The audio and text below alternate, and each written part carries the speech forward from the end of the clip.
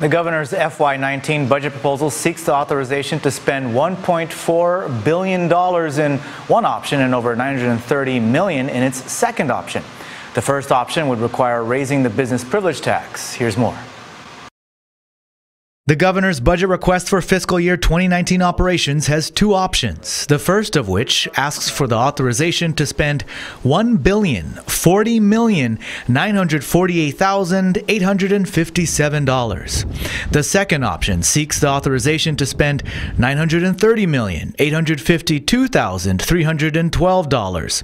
These figures include general fund, special fund, and federal matching fund revenues. According to the budget cover letter, the administration is anticipating a loss of $66.1 million in revenues for FY 2019 because of the Trump tax cuts.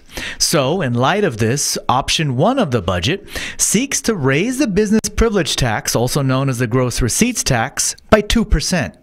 The governor writes that this would, quote, return our revenue collections to what we had initially anticipated in the fiscal 2018 budget and maintain that level for fiscal 2019.